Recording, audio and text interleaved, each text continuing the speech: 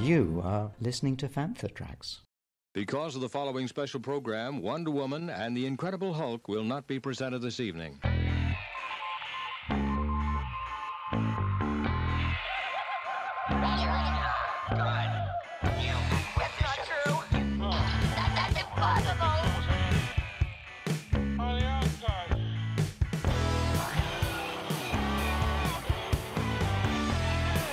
It's time to get all your Star Wars news in a single file. This is Making Tracks. Here are your hosts, Mark Newbold and Mark Mulcaster. That's not true. That's impossible. You're listening to episode 64 of Making Tracks, brought to you by the fine folk over at fanfortracks.com. I'm Mark Mulcaster, one of your co-hosts, and I am joined as always by the man, the myth, the legend, Mr. Mark Newbold. Mark, how are you doing? I'm good, and I have miffed off many people, I've got to tell you that. How are you? Yeah, I'm good. I've spent this morning doing something I haven't done in probably about 10 or 15 years, and that was... Can we talk about that on the podcast? Yeah, we totally can, actually, because I spent the morning playing Episode 1 Pod Racer on the PlayStation. Oh, wow. Envious. Yes. I think I got an email or something saying that had been reduced to like £7 or something for the PlayStation Store network. So I just downloaded that. Off you go. It's nice and fun.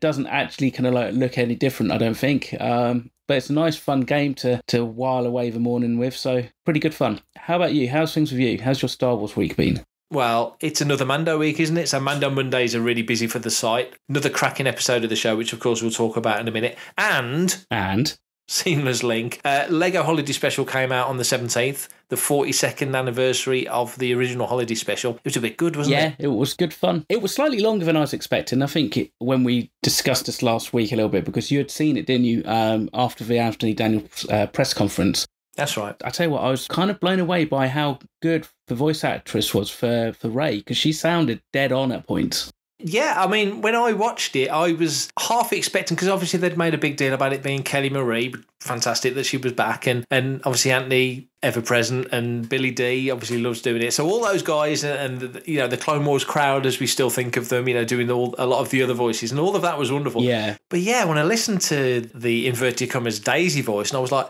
is that her? Has she done this and she doesn't want people to know? I think we both do. I've got a pretty good ear. And I was listening to whoever did Boyega, I thought, that sounds nothing like Boyega. And I listened to whoever was doing Poe, and I thought, that sounds nothing like Poe.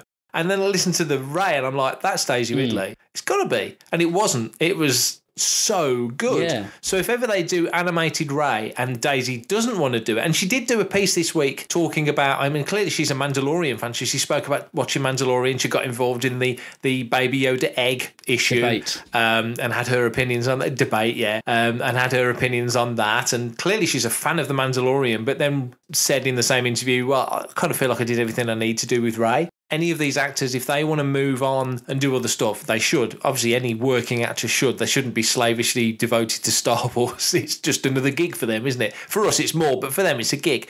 But it's smart also not to burn any bridges, and I don't think any of the three of them have burnt their bridges. If there was the opportunity to do Disney Plus animation or Disney Plus live action now, I think animation's probably the most likely that you would hear or see any of them again. But that being said, if ever Daisy didn't want to do it and just thought, no, I'm gonna stick to my guns and do something else, this lady clearly can come in and be Rey. You wouldn't know. You just wouldn't know. It was fantastic. I loved the whole episode. I thought it was great. Yeah, I thought it was really good. Watched it in HDR and it looked just phenomenal. But I just thought it was just really good fun, and I suppose it's a great way to kind of celebrate the whole Skywalker saga by kind of going back and having fun at some of the bigger story moments throughout the saga. We'll talk about it more in later episodes and in the week on Fantha Tracks. There's a review coming of the Rancho Obi-Wan virtual gala, and one of the guests, late announced guests, was Seth Green, and Seth Green got asked by Steve Sansweet, what about detours? And Matt Senreich was on his cohort at Stupid Monkey, and they both touched on the detours thing. Seth Green said, basically, it was felt by Lucasfilm that when the Disney sale came in, that now you've got a new trilogy, the sequel trilogy, that they didn't want to mix the message of, new kids coming into Star Wars. Their first ever real encounter with Star Wars would be Detours, because, Seth Green said, I know people who've got kids and their first introduction to Star Wars was via Robot Chicken or Family Guy or, other avenues or Lego or whatever it was.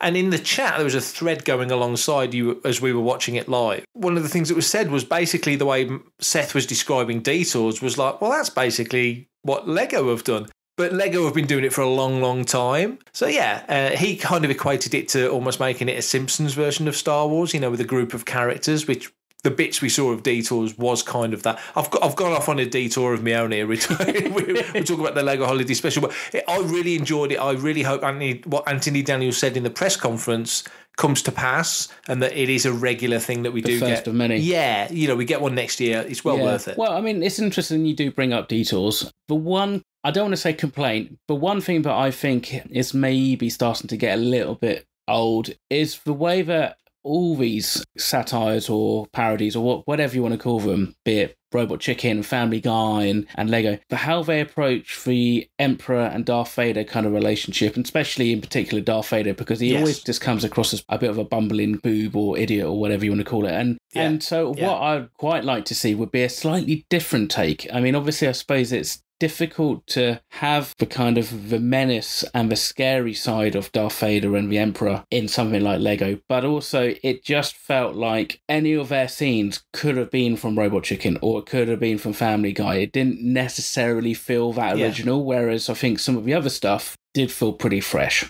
That's a really good point, because I did think the same. I thought this is, I mean, again, on the Rancho thing yesterday, they showed some Robot Chicken clips. Seth Green said the first Star Wars skit they did on Robot Chicken was the one of Palpatine on the phone after the Death Star has been blown up. That whole and that was before they had the deal with Lucasfilm. Then Lucasfilm came to them and said, "We actually really like that. Let's do something more." I didn't know that's the way around that it was, and it is that relationship. It's exactly like you say. It's basically the same in all of these things. And I kind of think, well, you look at something, I don't know, pick a silly example. Look at He-Man, which was a kid's show, and it had humour, but it had action, it had drama. And I know this is Lego, and Lego's probably a bad example to do because obviously there's no real peril in the Lego Star Wars Holiday Special. Every time that key spun and Rey got pulled into the vortex and Vader was chasing her and they all went off on these crazy, and it was so well observed, all the stuff they showed. But you're right, it would be really cool if they did one where the Emperor or even Vader, more so Vader. I keep thinking you've got Cavan Scott and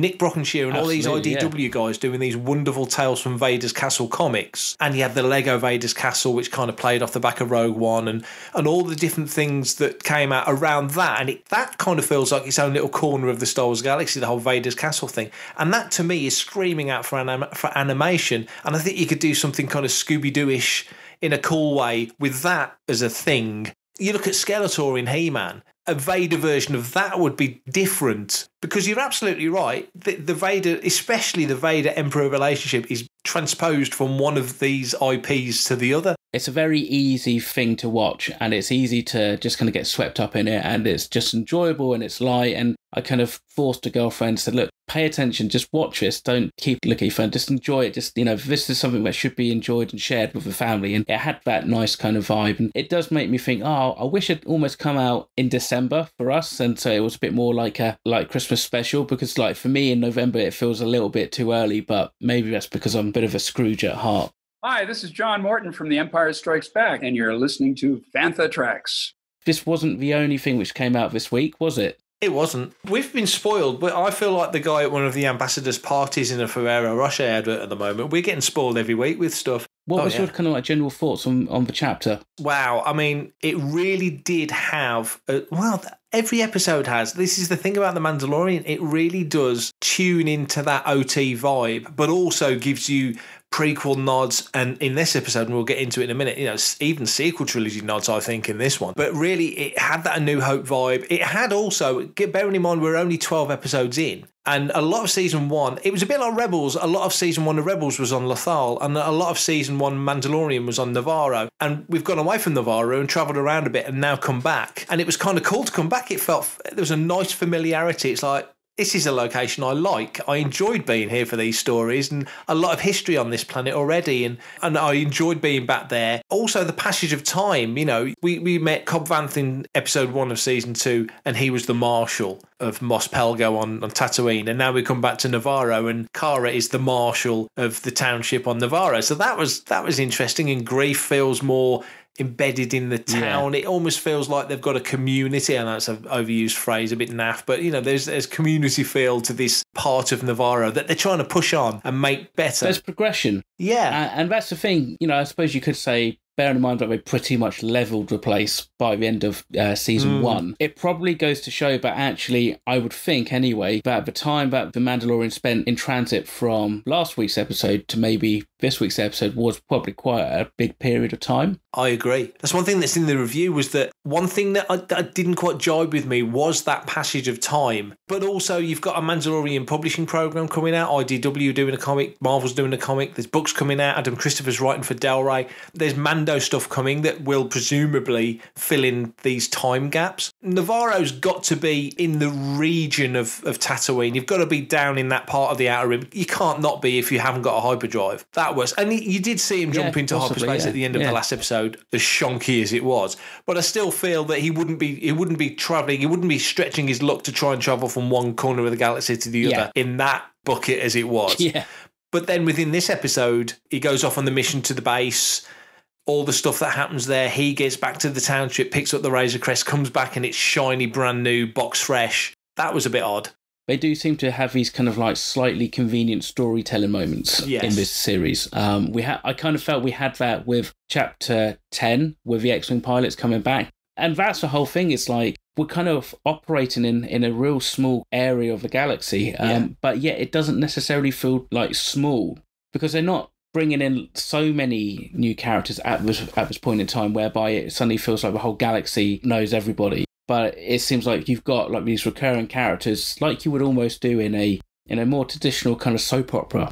Yeah. You know, and you've got your main characters, and you've got your secondary recurring characters that come back once or twice every season. But I was wondering if what Dave Filoni and Jon Favreau said about how by the midpoint in the series we're going to start to see the focus shift, if actually that started to happen, because we kind of have this breakaway point in this chapter whereby the Mandalorian flies back, and then we kind of spend the time with Grief Karga and Cara Dune and that, which was a nice touch, and it was a nice way to kind of get them out of that hole. But yeah, I was kind of slightly shocked to see how quickly those Nevarro engineers kind of managed to patch the Razor Crest back together again. In story time, you've had things happen like Mando keeps leaving his ship for people to wander on and break and steal and plunder and whatever. And that just feels like a kink of his character. So I can kind of get past that. I don't mind that so much. And maybe that's just and that goes back to my old roleplay days when the most money I spent in-game on anything was the security of my ship. Because for my character, that was his castle. And so he protected it at all costs. So to have a character who's kind of blasé about it, but then you've learned over the time, since especially in chapter 2 when the Jawas got hold of it, he's basically the A-team in one person, isn't he? He can fix it, he can do it, he'll just roll his sleeves up, metaphorically speaking, and get on with it. So that's just him. But to take it back to the township and get those guys working on it, that you saw a Mimban, which was kind of cool. You know, see those guys go in and start working on it. You're thinking, well, that's not a standard ship. You know, okay, these vehicles are fairly compatible with parts. You saw that in Rise of Skywalker when Janna and Finn are talking on the ship. Yeah. Oh, well, we haven't got this part. We've got a Type 3. We can use that. You know, there's a certain compatibility. It's not like having an iPhone and a Samsung and you can't use the same power cable. You know, you can kind of work around. So I get that there's that element to these ships. But even the outside of the Razor Crest was wrecked, just wrecked. And I love seeing it like that. It was really cool to see it like that. But you think when she comes back in, it's like she looked it's an amazing ship. She looked fantastic. She looks like I'm hoping mine will look next November when it gets delivered. That kind of threw me because in the episode when they they turn the reactor off, you see the lava start to go. You're thinking this thing's going to go like Starkiller Base went in Force Awakens. It's that kind of vibe.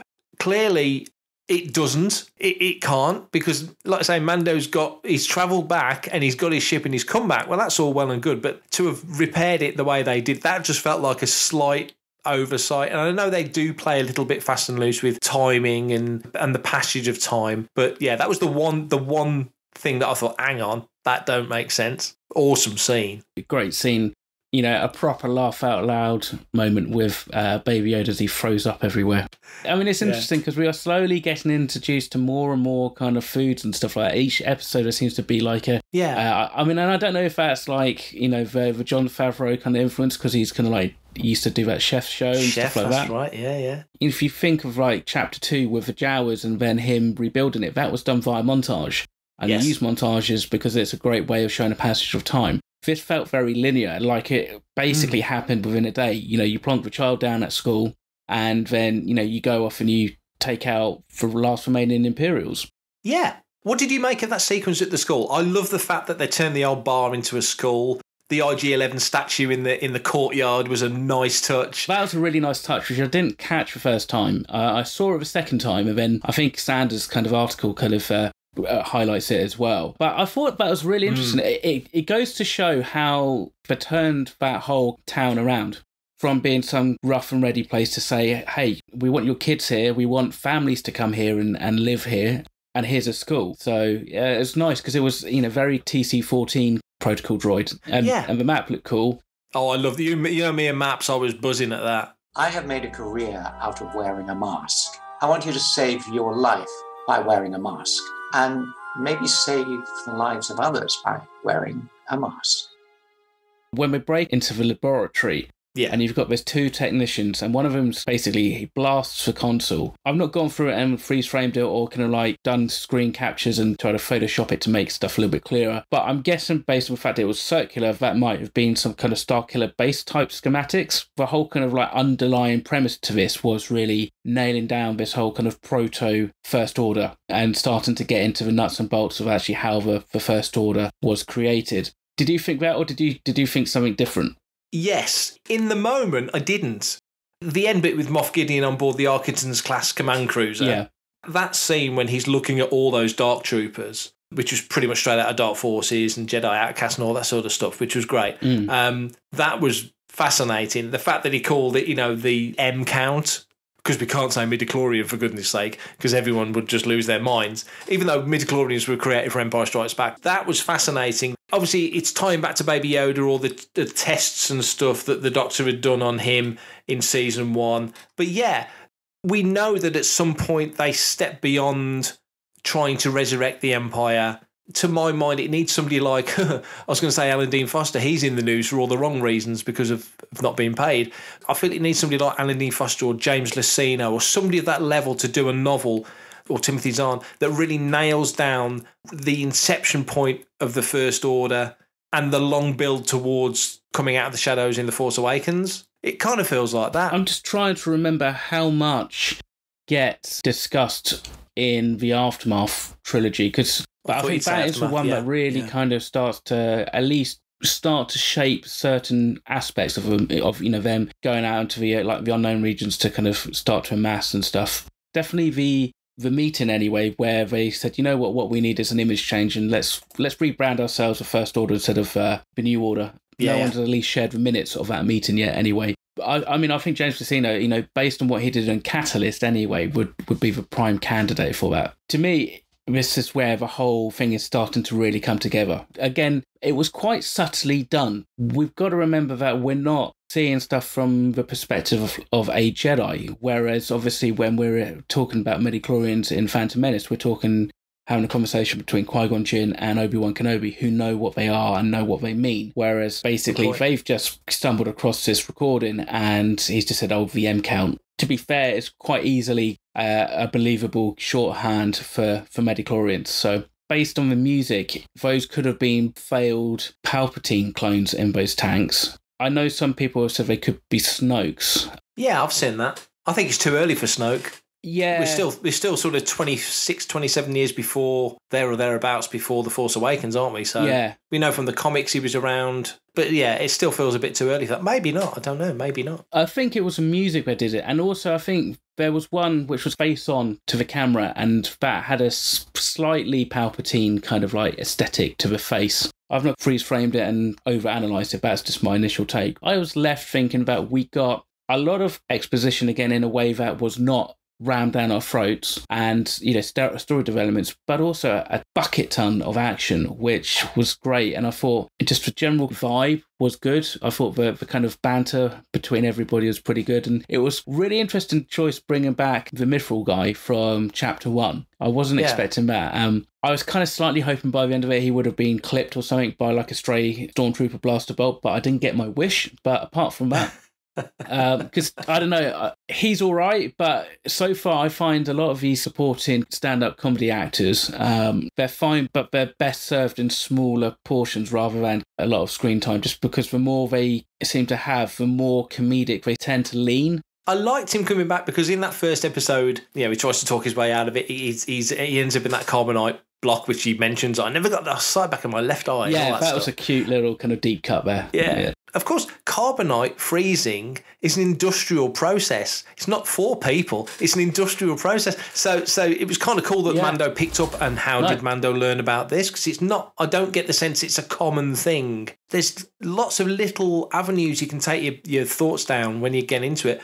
But I liked having him back. I kind of liked not comic relief, because he wasn't really playing it for comic relief. He didn't want to be there, but he did his bit. He's getting coerced at every turn. He loses his shit, which I felt bad for him, you know, which was kind of a shame. That was quite funny, yeah. I mean, he's sort of like a reluctant hero, isn't he? In some respects, you know. I mean, it's not like he kind of like ran around flailing. But wasn't he a bit like Frog Lady when Frog Lady got stuck in when she needed to, and he did his bit. He more than did his bit when it came to it. He stood up, didn't he? You know, he didn't just cower and step back. And I like that, and the thought that Grief and Cara will give people a second chance, because she gave those Aqualish no chance. Yeah, she was in brutal. there. She was there to take them out, no doubt. And that was a great scene, seeing them as well. Carl Weathers can direct action. Yeah. Action directing is difficult, and he's been in so many great action films over the years. You think about it. Obviously, Rocky, essentially, it's a sports film, but it's an action film.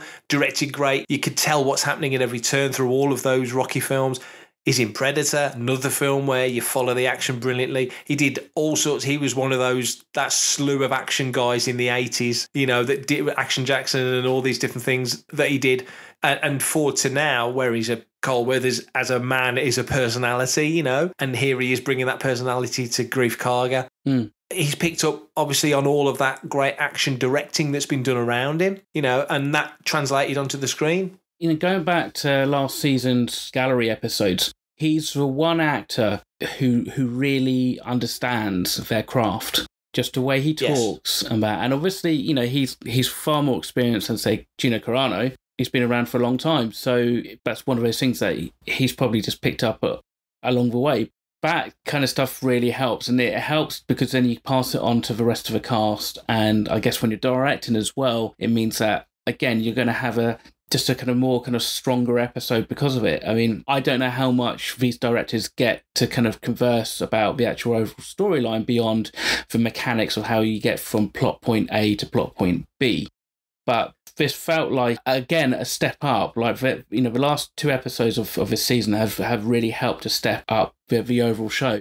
Bizarrely and not unsurprisingly, I'm still seeing people on my Facebook feed who are kind of slightly complaining that there wasn't enough story development, and I'm just kind of wondering how much more they actually want. I mean, do they want like a Empire Strikes Back, I am your father moment at the end of each episode, or is this one of these things that actually, when you look back from where we get to at the end of season 2 and compare it to, let's say, the beginning, we're actually going to go, well, actually that story has taken us on a real roller coaster.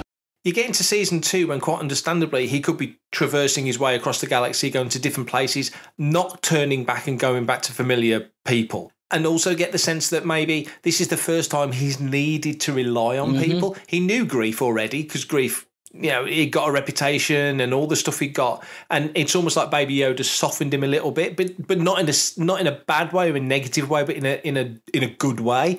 So he's now going back to people that he trusts. He went back to Tatooine, to Peli. He's gone back to Nevarro, to Grief, and to Cara. He obviously sees her as a kindred spirit, you know. And Grief he's got a history. He's the one character we know he had a history with before the show, before we really got into it.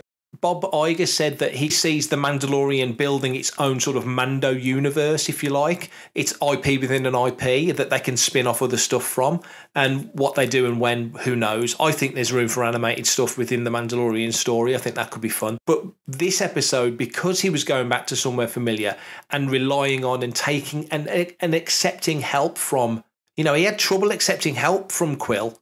In a way, if you think back to it, and yet now these people, he's fought with them, he's bonded with them, he nearly died.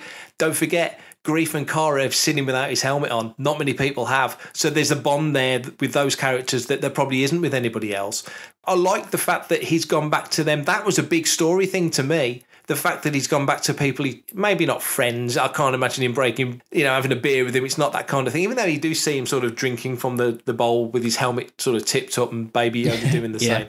But there's a story development thing there for me anyway. The fact that he will go back to these people and also he sees the after effects of his actions almost. He's gone back to a township that, like you said earlier, was wrecked in the last time we saw Nevarro. That place was blasted to bits, and he goes back and it's a thriving township. Yeah, it does actually give us hope a little bit for the rest of the galaxy when you see that people can actually survive and thrive on Nevarro. And I quite liked actually how Grief Karga kind of felt like he had like a similar sense of responsibility that Lando did in Empire Strikes Back about Cloud City. That's true. I thought that was quite a nice touch. Near the end, obviously, the X-Wing pilot basically makes overtures towards Cara Dune to join the New Republic. Do you think that's the potential jumping-off point for this Leslie Headland series? I'm still a bit spotty on that. I mean, she tweeted and waved around a copy of the Atlas, so she's very much into the geography of Star Wars, and she's clearly a fan. To pick up that book felt like a deep cut, and I actually messaged Jason Fry about it, and he had heard about it and was understandably very pleased that she picked up that particular book.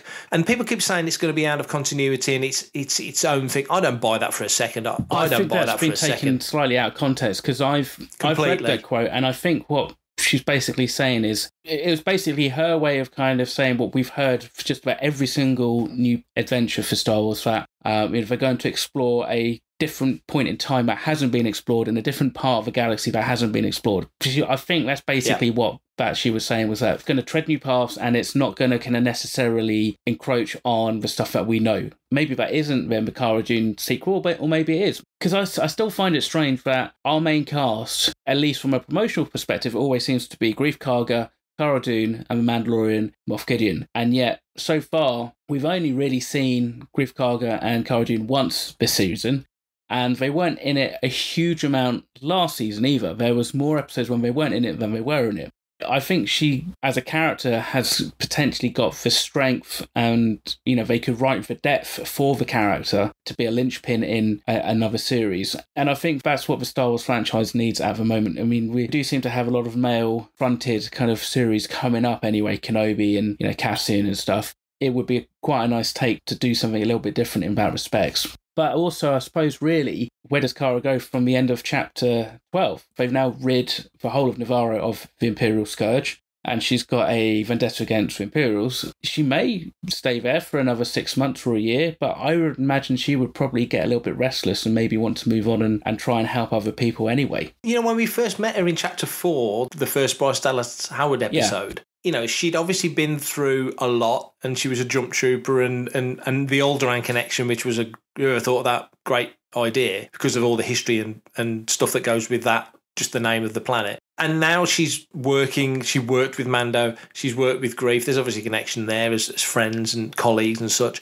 And he's a powerful guy because he's head of the Bounty Hunters Guild. They kind of make out like he's head of the whole Bounty Hunters Guild. Of course he's not. I would say he's head of the Bounty Hunters Guild in this part of this sector or this part of the galaxy, but certainly not the whole galaxy. But nevertheless, she's found something. She's found maybe a sense of belonging. She's got a mission. She's got a job again. I think as a character, she needs a mission. When the New Republic X-Wing pilot turns up and basically says, we're looking for good soldiers like you. I remember Alderaan. It's not that far in the rear view mirror. It's 9 or 10 years. And all the stuff that would have happened off the back of Alderaan, she walks away initially from that when he puts down a sheriff's medallion type thing. it makes her stop and think. So I think you could be right. I think if they do something further with her, in 2 years' time when something new, the next thing gets announced at Celebration in a couple of years, we could look back at this moment and go, there it was. That was the genesis of what we get.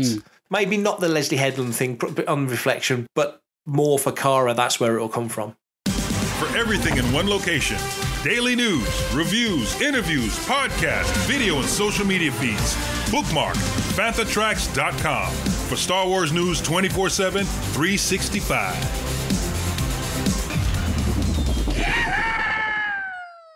Those space macaroons look delicious. They'll definitely be at Galaxy's Edge. You imagine a bowl of them with some blue milk. Yeah. I'm up for that. Yeah, I mean, they looked a little bit kind of like, in the HDR version, they did look a little bit vibrant, I have to say, especially after the Baby Yoda sequence. It's like, yeah, I think I'll pass on the space macaroons.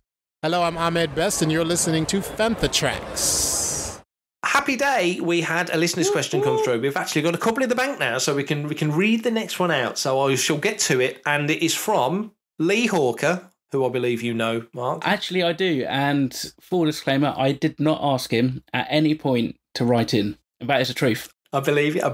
But the good thing is he clearly listened to last week's episode with Steve Sansweet, because his opening gambit is, "Hi, Marks." Perfect. Hi, Marks. Having just watched Chapter 12 of The Mandalorian, so this is very recent, and seeing the connection it had with the sequel trilogy, in brackets, Clone Snoke, I wondered if this series will eventually improve people's views of the sequel films as the Clone Wars did for the prequels. Cheers, dudes. Lee Hawker. So thanks for that, Lee. I like that question because when you look back, and we were around for all of it, so you step back not that many years, and the prequels were not well regarded. And now the prequels are way more well regarded than they ever were when they came out. And I don't know, and I've thought this, I don't know whether that's because the Clone Wars was so deft at picking up on threads in those films and in embellishing them and filling them out, especially season 7, with that final few episodes happening at the same time as Revenge of the Sith. So you kind of, now as fans, you kind of think of not just Phantom Clones and Sith, but also what was happening in the Clone Wars as well, as sort of one big pocket of story, which of course that's the intention. Yeah.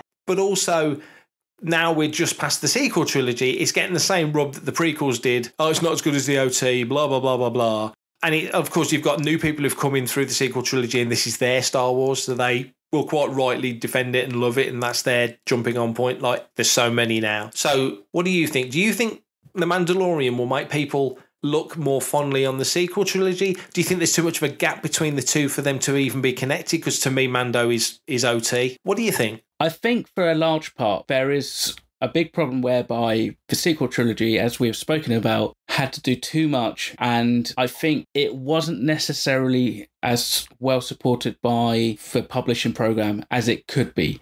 And I think that is in itself not the publishing program's fault, but actually I think it's a byproduct of the let's see where this whole thing kind of goes and not really having a necessarily huge overarching plan for that sequel trilogy. Plus, obviously, of course, the change of directors and all this kind of stuff. There could have been, and I've been crying out for ages, like beyond just the Kylo Ren comic book series, I'd love a Ben Solo, Luke Skywalker, set 10, 15 years maybe or something, where they kind of go off and Ben learns about the Force or something like that. There's so much scope still to flesh out and build up things so that when we get to Force Awakens, everything goes, oh my God, wow.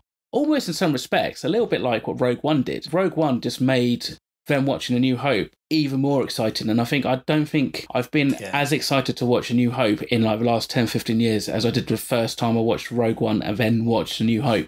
And that's obviously just down to brilliant storytelling and how Rogue One was constructed. But yes, film critics and people I speak to at work who, and we talk about narrative and stuff like that all the time, obviously in one breath say that the Clone Wars is really good because it helped flesh out so much of what the prequels couldn't. But then you also say, should you have to rely on a TV series to flesh out stuff that you probably should have fleshed out in that film anyway?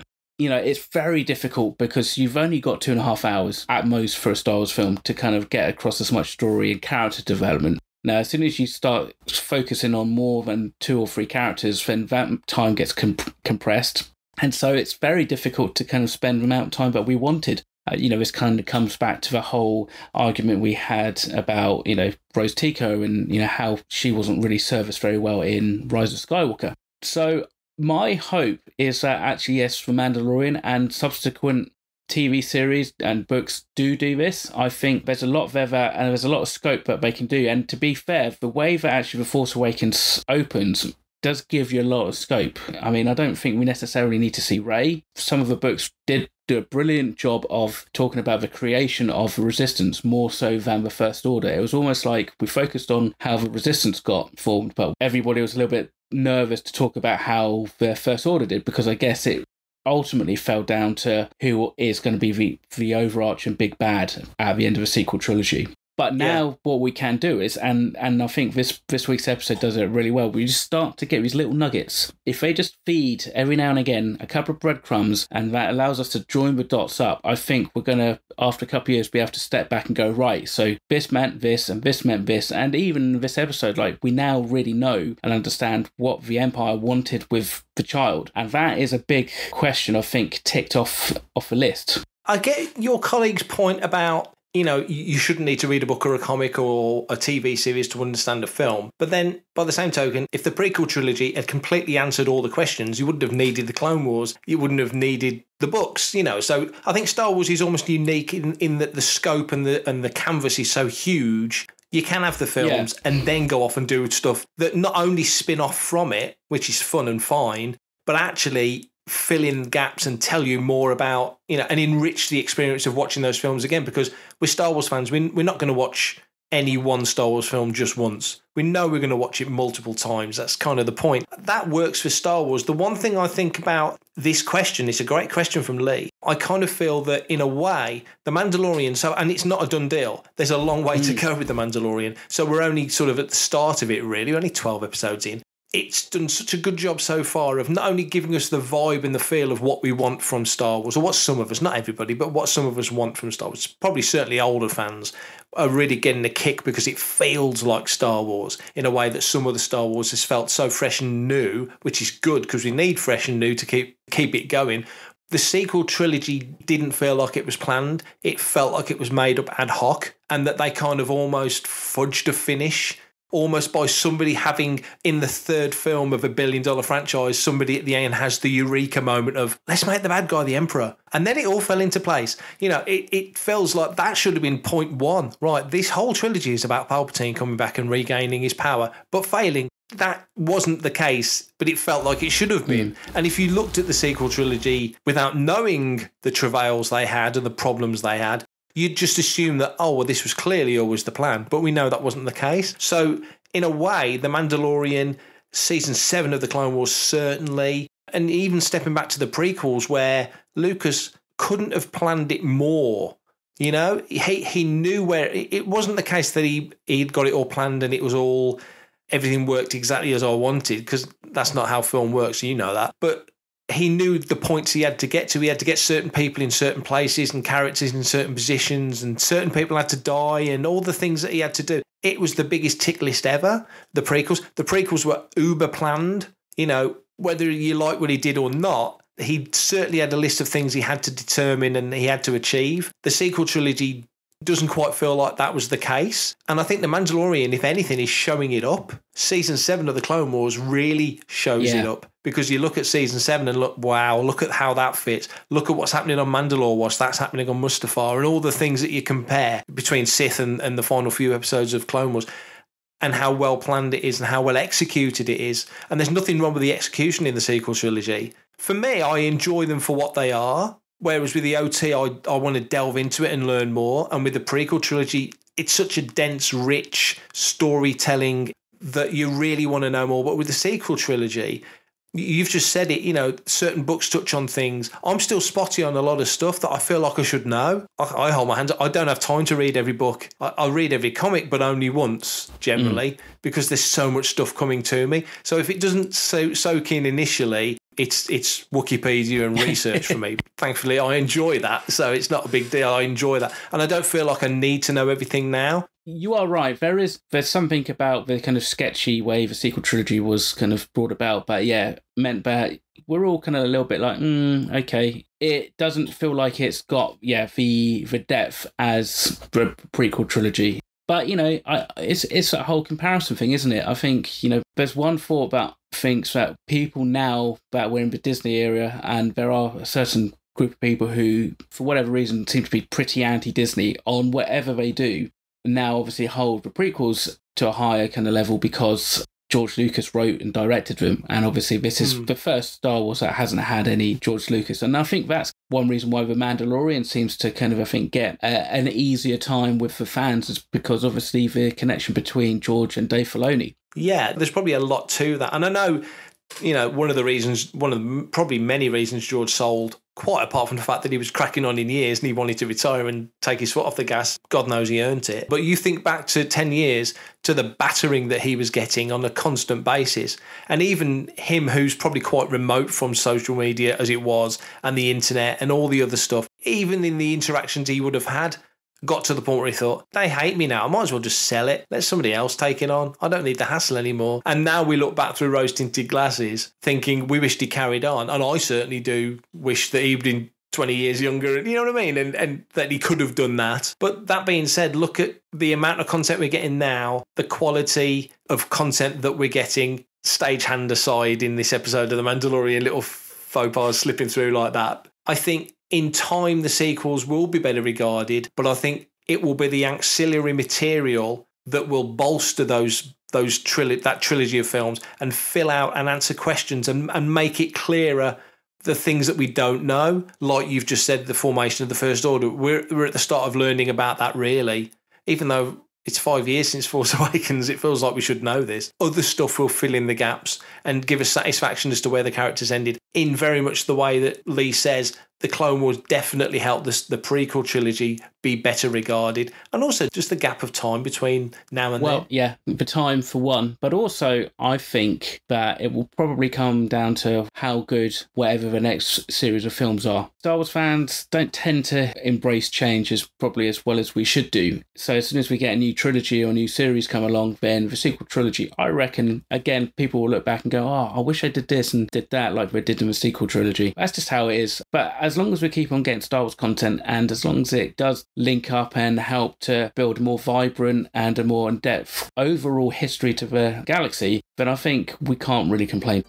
So thanks for that question, Lee. That was a really interesting one. And if you are like Lee and want to send a question in, be it about the sequel trilogy, The Mandalorian, Clone Wars, books, comics, whatever, this is how you can do it. Mark, how can the good folk get in touch? So if you want to be part of the action and stay updated on all the latest Star Wars news, please visit fanthatracks.com or check out the Fanthatracks app through the App Store to follow us on your mobile device. Get that app on your phone. It's well worth it. Beautifully designed by Brian. Good thing to have. As soon as news lands, you get an alert. You can reach out to us and send in your listeners' questions by emailing radio@fanthatracks.com. Like I say, we've got a couple of listeners' questions in the bag. Please send some more in, and as you've just heard, we'll tackle anything, even the awkward ones. Comment, like and share on any of our social media feeds at Fanthatracks, and be sure to subscribe, leave a review, please, a 5-star one, on Amazon Music, Apple Podcasts, Google Podcasts, Spotify, or your podcatcher or smart speaker of choice.